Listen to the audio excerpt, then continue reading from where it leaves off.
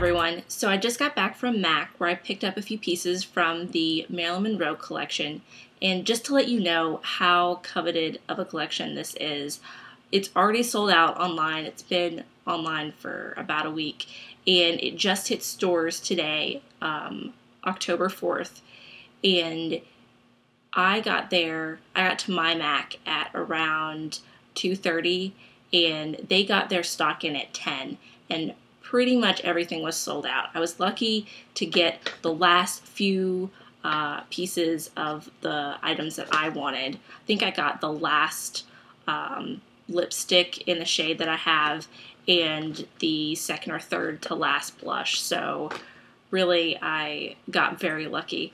So I will start off with the products and then at the end tell you my overall thoughts of the collection. That way people want to just look at the products, they can not be bombarded with a lot of information, and people who want to hear me talk can just continue watching.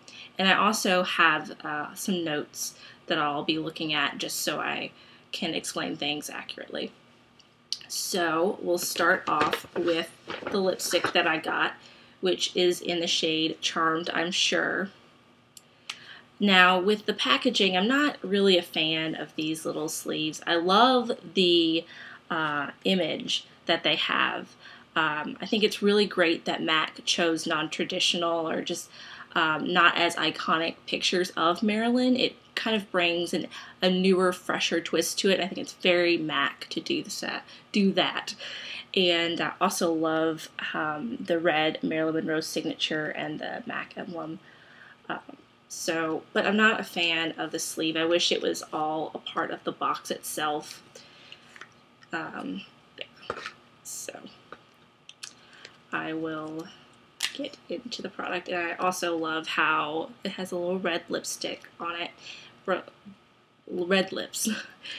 And just to let you know, the reason why I don't like how this is all separate is because I like to keep the packaging because it's so nice and pretty. I know that's weird for some people, but it's so nice. But because it's a lot extra packaging, I just find it's a bigger hassle. So that's kind of frustrating, but whatever.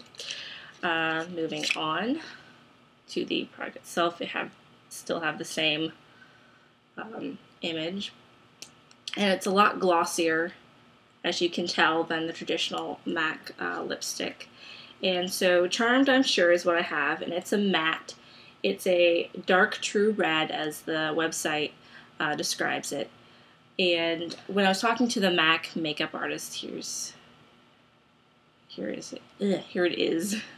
And the MAC makeup artist described it as a true brick red, and it definitely has pinky bluish undertones to it. And when I swatched on my hand, I was really surprised because I didn't believe it was a matte because it went on so creamy.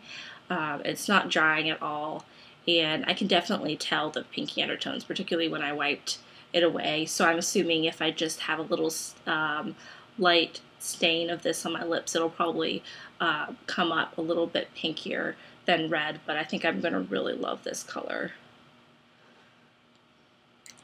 And this was $16.50, and like I said, I bought the last one at around 2:30. So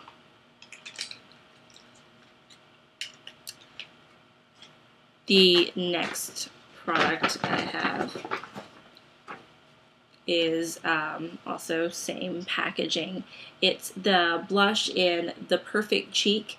Now this, from what I heard online, is a Repromote, and it came out a few years ago, and I don't think the lipstick is a Repromote though, but the blush definitely is. But as you can tell, same kind of packaging. You can see a little bit of the product peeking out. But this is a matte neutral pink beige, and it's not really showing. It's showing up a lot lighter than it really is on my camera. But like I said, this is a Repromote, and it's $22. And yeah, so it's just like, that's the color there.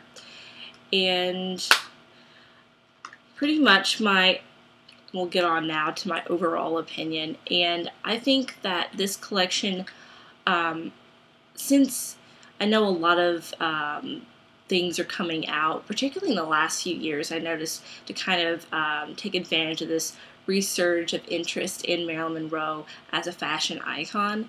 I kind of worried that this collection would be probably a little bit rushed or not done quite right because they wanted to, you know, jump on this particular window of interest or resurged interest in her. So I was kind of torn, like thinking, will this be a really good collection or will it be not as good? And I was hoping that MAC would really knock it out of the ballpark and do an amazing job. And I think they could have done better, but they didn't do as bad as I thought they might. So I'm pretty happy with the collection.